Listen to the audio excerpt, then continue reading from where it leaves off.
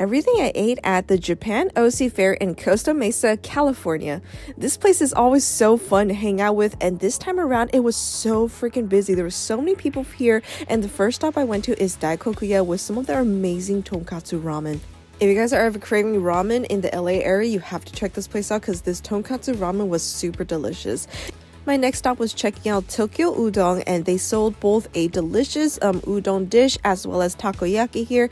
I love takoyaki so much. They were so perfectly fried here, and the udon noodles were perfectly cooked. The noodles were so bouncy with such amazing flavor. And then I got a little bit fancy checking out Sukiyuki. This place sells Wagyu beef sushi with some shaved truffle on top. Oh my god, look at that. I was so excited to try this because I love the flavor of truffle and I love good meat, and it was so freaking delicious. The meat just melted in my mouth and the flavoring was on point. You guys are lucky if you ever see this pop up because this is a definitely must try. Then this is a classic. This is Tokyo Yakisoba. The noodles here are absolutely perfect, and just seeing them make all these noodles is so mesmerizing. Look at all that, and they top it off with a beautifully cooked egg, and the noodles here again are cooked perfectly.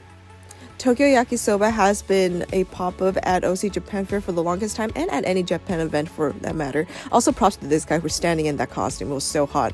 And then last but not least, I tried out Sando Ichi for some amazing sandwiches, and they were the perfect bite and super crispy and really well made. But yeah, that's it for this time around. If you guys are able to check this place out, you have to come because the vibe is incredible, and I'll see you guys there.